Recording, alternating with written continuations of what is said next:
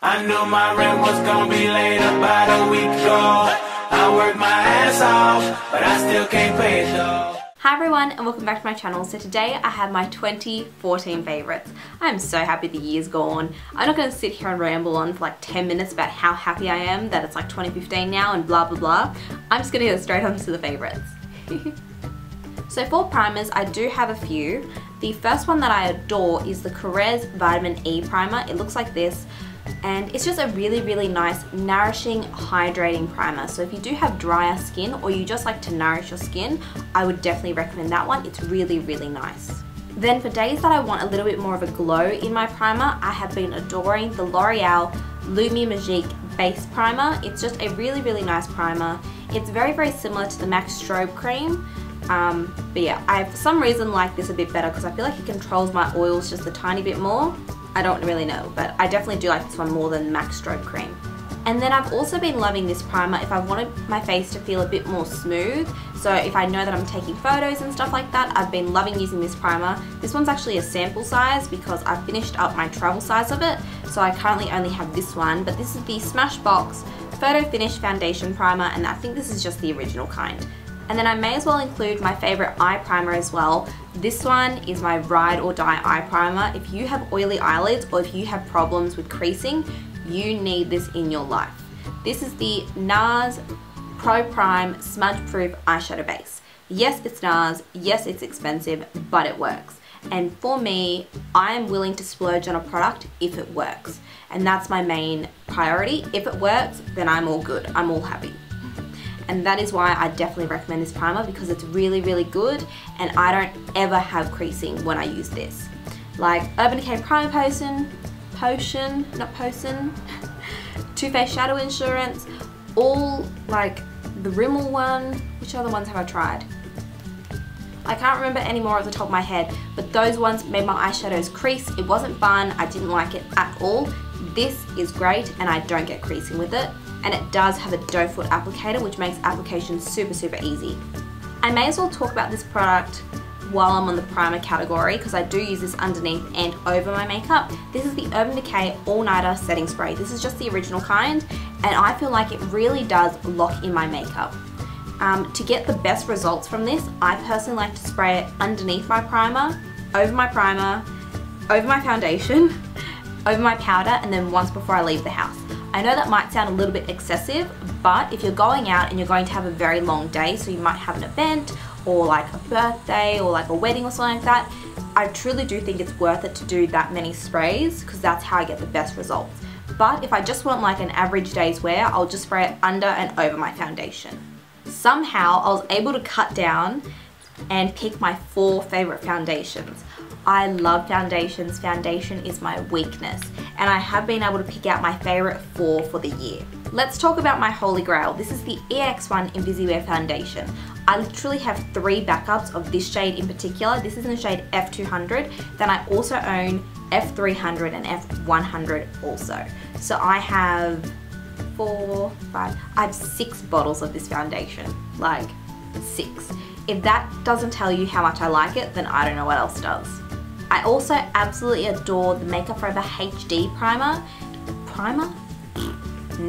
foundation. Makeup Forever HD foundation. This stuff is absolutely gorgeous and it looks amazing in photographs. I now own 2 shades, one for when I'm pale and one for when I'm fake tanned. Then 2 from the drugstore. I absolutely love both of these. I love this one for the same reasons I love this one, but I love this one just that hair more because it does have SPF in it. So this one is the L'Oreal Magic Lumi Foundation. I have mine in shade W3. I also have it in the shade W1 as well when I'm lighter, or is it N1? I think it's N1, whatever. I love this foundation. It looks absolutely beautiful on the skin. And paired up with the Lumi Primer, it's just so glowy, but so beautiful. And then also the Bourjois Healthy Mix Foundation. I have mine in shade 53, I think.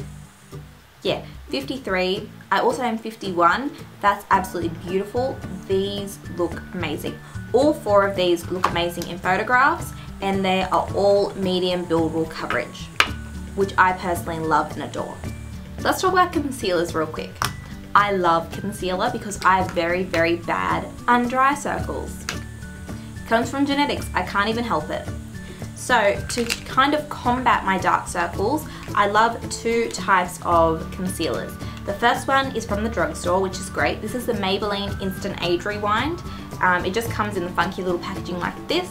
I have mine in the light, the brightening, and then I also have the fair shade, I think, which I currently have in my backup drawer because I want to use up at least one of these. But this is amazing, and it's very, very, very similar to these. These are the NARS Radiant Creamy Concealers. I have 3 shades, Vanilla, Chantilly, and Custard. And I absolutely adore these. These are very, very similar to the Maybelline ones, but I just prefer these the tiniest bit more because of the applicator. It's just got the doe foot applicator, and I just really, really like it. I do think it's worth the money. Moving on to face powders, I have an under eye setting powder which I adore. This is the MAC Pro Powder in the shade Emphasize. I've definitely done a significant dent into this. I think I either bought it at the start of this year or at the start of 2014, sorry, or at the very, very, very end of 2013. I can't exactly remember, but I've made the biggest dent into this. I'm surprised I haven't hit pan on it yet, but it just gives your under eye, or wherever you put it, just the most beautiful glow. So, strangely enough, I don't have it on today, but I absolutely adore this. It's absolutely gorgeous, and it's the only under eye powder that I actually lean towards. Then for setting the rest of my face, I don't know why I like this powder, but I like it because I keep reaching for it over my other powders. This is the Face of Australia Translucent Loose Powder. It's translucent, it doesn't have like those glittery things in them or anything like that. It's just a matte powder that just sets your foundation, and it's just good to go all day long. I love it. It's like 12 bucks. You get this giant tub, not tube. And I just think it's really, really good. I reach for it over my NARS, over my Makeup Forever. I reach for it over a lot of powders, and I don't know why, but it's really good. Oh my gosh, I forgot this concealer. This is the EX1 Delete Concealer. Now this one is a new concealer to me, but I definitely do like this. I like this for spot concealing, not so much under eye concealing.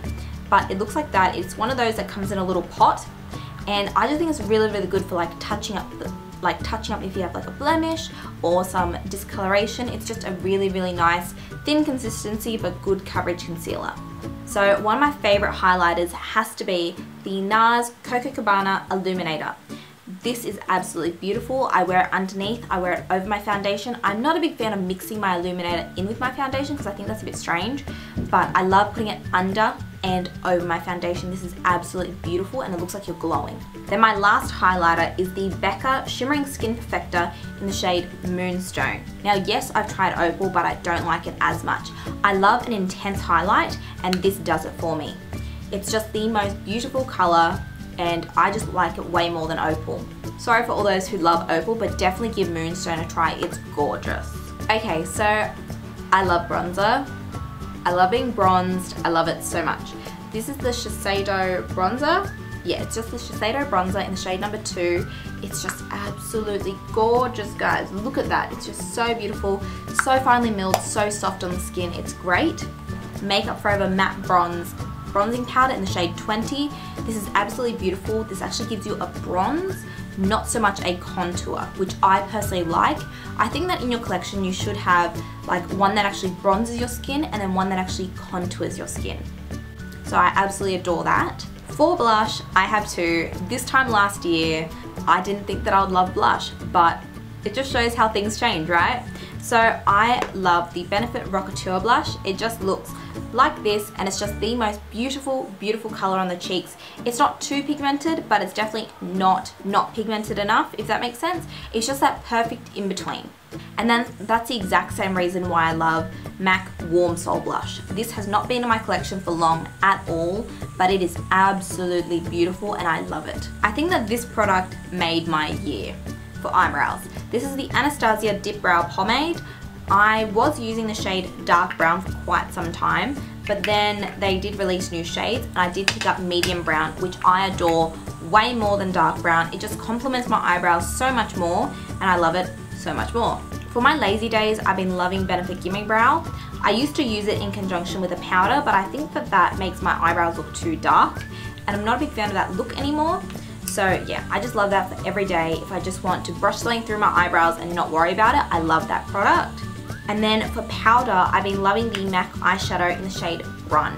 I feel like it matches my hair perfectly, and I just love it so, so much. And then for pencil, I've been loving the MAC eyebrow pencil in the shade Stud.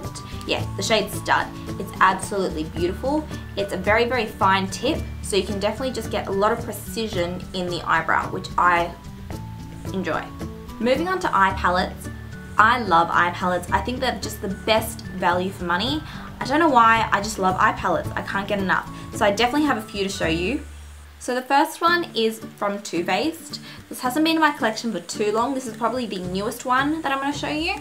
But this is the Too Faced Natural Eye Palette. I think this is just a perfect everyday palette. It's just gorgeous.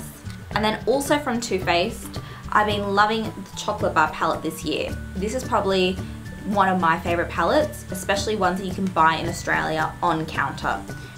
Absolutely gorgeous, smells like chocolate, beautiful, beautiful, beautiful. The Lorac Pro palettes have been getting a lot of love from me this year. I own both the 1 and the 2. I unfortunately didn't pick up the Mega palette, but I have no regrets. This is what the first one looks like, and this is what the second one looks like.